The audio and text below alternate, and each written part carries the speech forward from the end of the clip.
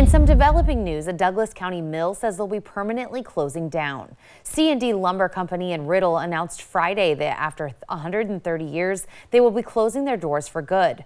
The family-owned and operated business cited unprecedented challenges in the lumber industry, including increasing operation costs and timber supply issues. They say they're now processing and selling inventory and helping their employees transition to new jobs. The family that owns the company says they will continue to manage and grow C&D's sister company, Silver Butte Timber.